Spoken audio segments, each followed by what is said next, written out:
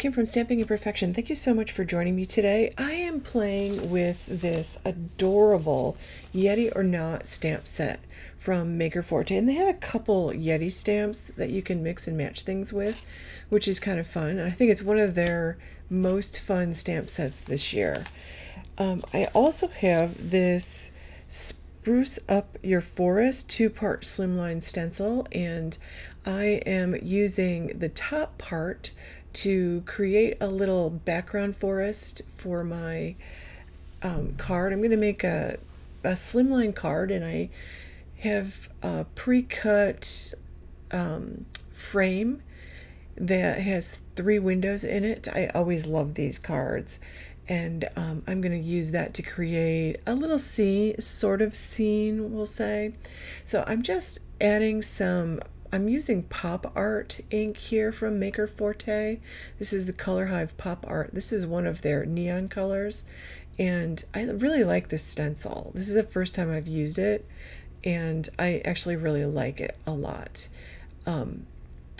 because it gives you a nice subtle background, and I kind of faded the ink out toward the bottom and left it kind of splotchy because I kind of wanted that to look like snow, or like there's snow there. And I could add some gel pen details or some grit paste or something to little spots on the tree if I wanted it to look really snowy. I'll just add some white splatter to give it a snowfall look. Now I just got this ink today, and this is the bubblegum ink. I haven't even swatched it.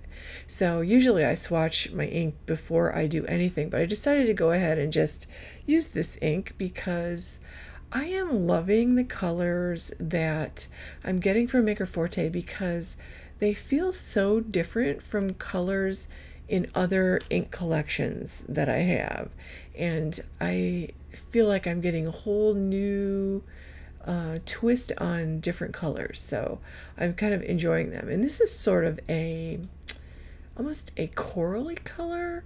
I don't know, it's hard to describe. I was expecting it to be a bit more pink because it's called bubblegum, but it's like a deeper pink with a hint of almost an orange there, and I really like that. That's a pretty color combination, so I'm really happy with that. So now I'm going to add some white ink splatter, and I just have this this ink spray, this white ink spray. And if you don't have white ink spray, if you have a white ink pad, use your re-inker. Squirt a little onto your mat and mix it with some water, and then pick it up with a paintbrush and just splatter it on. It's really easy to do that way. You can also use gouache if you have gouache, or white watercolor paint, or white acrylic paint. You can water down your acrylic paints as well. So I'm looking at both of the Yeti stamps that I have, and the other one is actually called Get Yeti for Christmas. And I just think this is adorable. Like, I was so excited when I got this stamp set because I love these little critters. And they're, like, I kept the coloring very simple. I'll just show you a tiny bit of the coloring because I just like to use really light lavender and just go around the edges and do some flicks where the hair is. You can do some stippling on them if you want them to look fluffier or things like that, but I'm just going to keep the coloring really simple because I love the background, and I kind of want the background to be the standout here. So I'm just stamping. I picked 3 of the Yetis, and I'm just stamping them in my Maker Forte Eclipse black ink, my favorite ink to use with Copic markers. I love this ink pad. Like, I have never smeared a single thing with my Copics thanks to this ink. Like, I love it. I can't say that about any other black inks that I have, but I really love this for Copics. Now, I can't use it for watercoloring, so that does make me sad, but I can actually use this and then put clear embossing powder over it and heat set it and then watercolor with it. So I really like the black ink. I love the foam pads of these inks, and I think the colors that they're coming out with are really interesting. Like they're just different shades of colors that I just don't have in my collection. So I think it's kind of fun.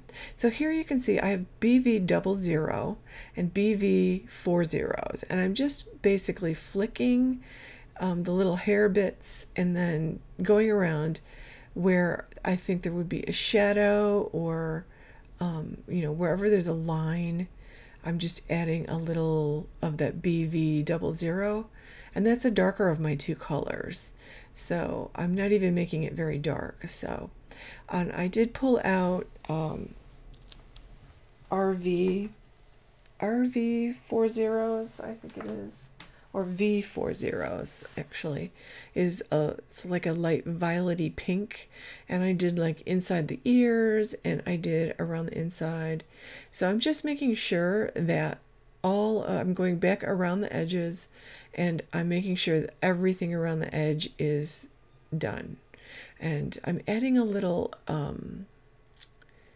this is I think this is C0, and I didn't think that showed up well enough. So I ended up later pulling out some pink and putting it on the bottom of the feet and wherever I had put this. And then I decided to make those little horns brown, and I added a pop of red to the scarf, some yellow to the mug and the star, and I made the cookie green. So I got some color in there, but I kept the coloring of my critters very simple. So I'm pulling out that die cut frame that I have, and I'm just going to add some foam strips behind it.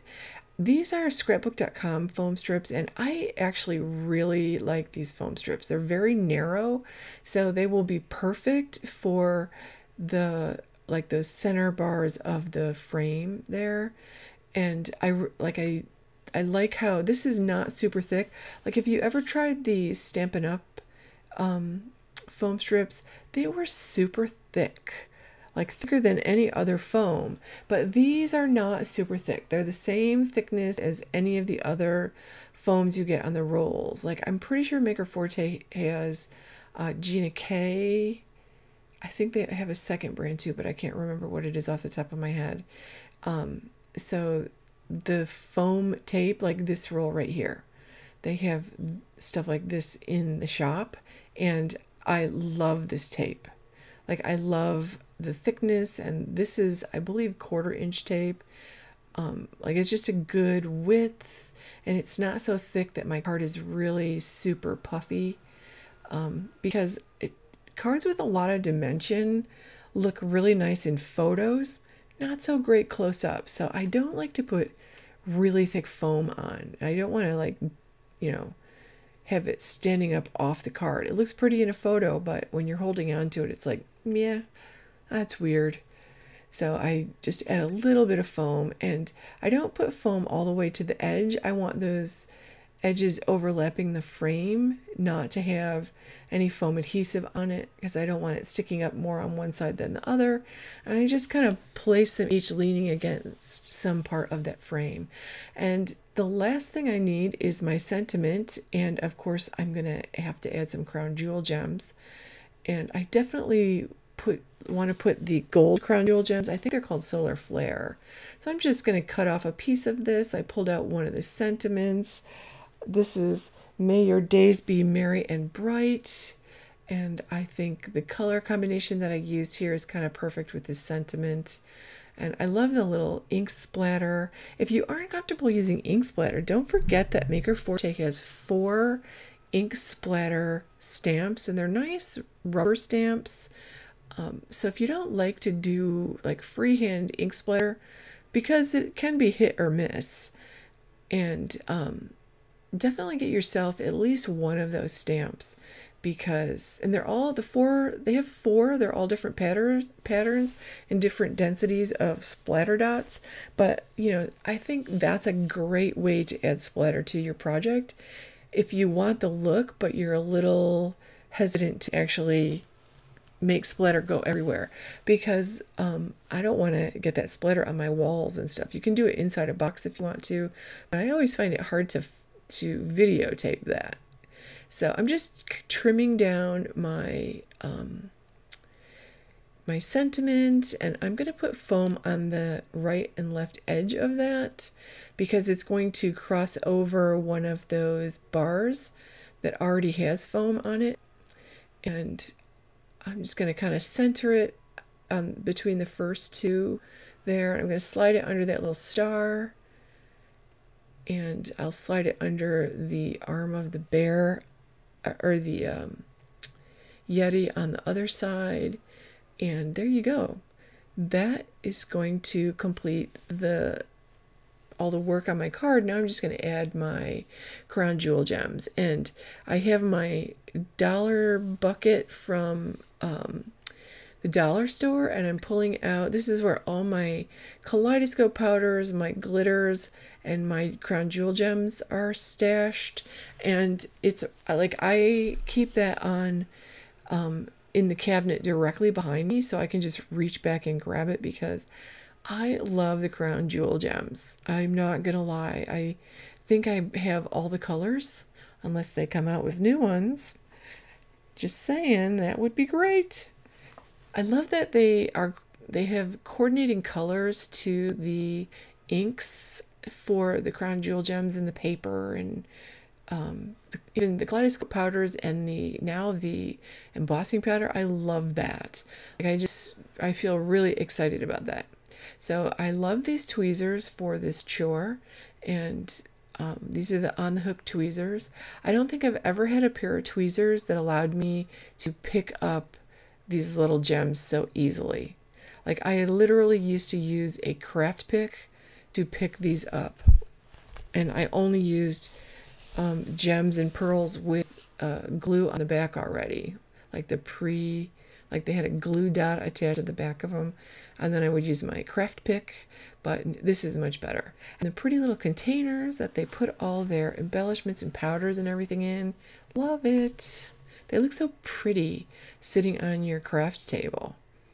And I'm going to use a little bit of glue to add these gems. It's nice to have a glue bottle that has a very thin applicator tip, because then I get the spot exactly where I want it. And it used to have a little plastic sleeve, this jar, and the little plastic like cap broke, and I've been using a pin that actually came with the glue to put in the hole, and it's actually the pin is actually like leaching off whatever the silver coating is leaching off into the glue. So it does say acid free, so I'm not sure what kind of reaction that actually is that's taking place there. So I'm going to have to find a different solution for capping I might just have to get a new tip somewhere. So I'm going to put all the links for these goodies below. And I would love it if you give this video a thumbs up. And if you aren't subscribed, I would love it if you subscribe to my channel and click that bell so you get notifications every time you upload a new video. And definitely use those links. Even if you don't want to buy anything, just click on the links and visit the store. That helps me out so much, even if you don't buy anything. So thank you so much for watching, friends. Have a wonderful day.